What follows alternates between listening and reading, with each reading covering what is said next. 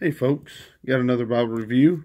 This is a ESV Pitt Minion in brown goatskin.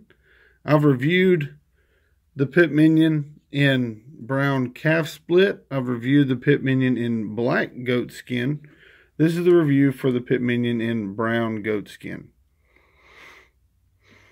Probably not going to be as in-depth with this review on the contents. If you want to know more about the contents, you can check out some of my other Pitt Minion reviews. I will at least list the details, but I'll kind of keep this as short as I can.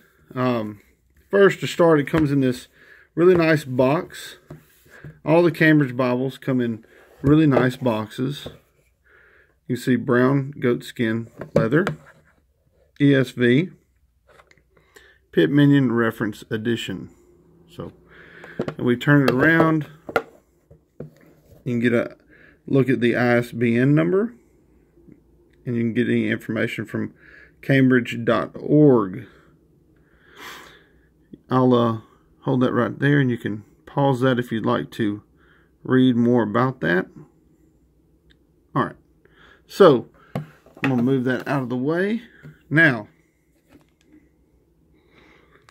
this Pitt Minion was sent to me to do some work to, and I asked permission if I could review it prior to doing the work.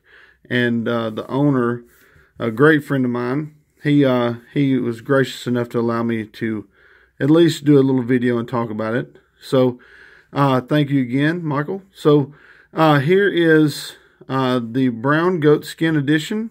It's a really nice goatskin. Has a really nice tooled line around the perimeter. I like it. A lot of people love the Pitt Minion. The tooled ribs are great. If you've never seen any of my reviews, the Pitt Minion matches up with the Cambridge wide margin, so it's like a big brother little brother kind of deal.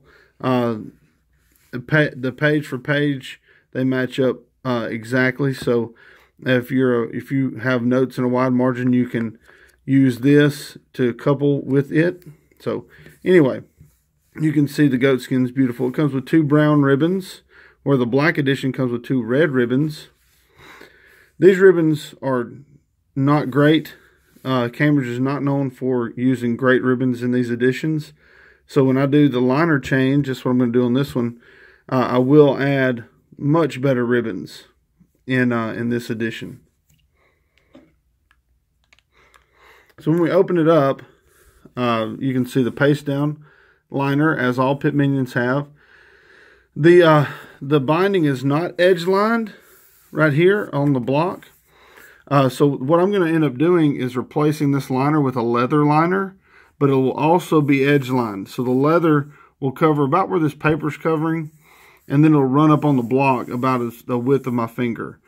So it'll be edge lined, and I'm going to put reinforcement behind there, so it's going to be stronger than it's ever been, and it's going to look really awesome. And it's going to have new ribbons and all that good stuff. And when we open it up, you have your presentation pages, which, I don't know why Cambridge just has them blank. I guess just to put your name or whatever there. It's not presented to or anything fancy. It's just never been their thing to fancy those up, which is fine. It's not a problem. And the Pitt Minion is produced in the Netherlands by Youngblood. See, the typeset is 6.75 on a 7-point lexicon, and it is just really a great Bible, and really nice. This is a 2011 text edition. You see it has a nice art gilt, a nice red under gold art gilt. Just really pretty. They really do a great job on these Pitt Minions. The layout is a double column center column references, and like I said, it's a 6.75 font, so it's small. Just be ready. If you don't have good eyes, have your readers on, have your glasses on, or something, I have to have my glasses to read the Pitt Minion. Anything under an 8 font, I've got to have glasses. So I'm pretty used to wearing glasses a lot. So anyway, any more about the edition, you can check out some other reviews. You can see it comes with some really beautiful head and tail bands on the brown edition. Let me see, it does have, and I'll just kind of tell you, it has, it's Smith's own, of course, and it has a concordance, and it has maps in the back. I can try to show you those. It has some maps in the back, along with the concordance. And it's a black letter text, which is nice. My wide margin is a red letter text, so it's nice to see a black letter text in the Pitt Minion. It's just really nice. So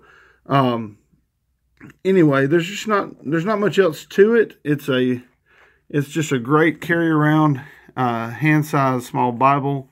I'm going to actually do another video showing the liner change after it's done. But before this video is over, I want to do a few size references so you guys can get an idea of the size of this Bible. So here's the thin line, ESV thin line. It's a 8 font, something like that.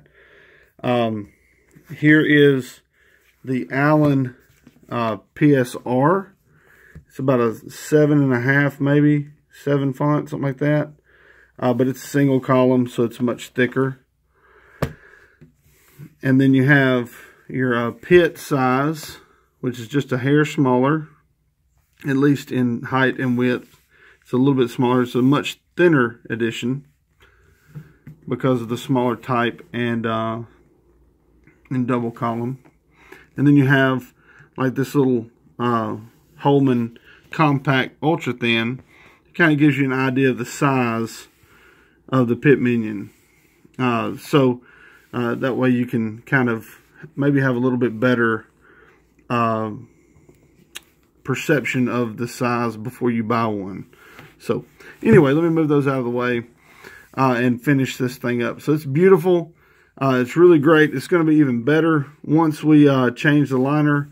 This will be a much floppier binding and a much more secure binding in the long run. So looking forward to doing that for my buddy.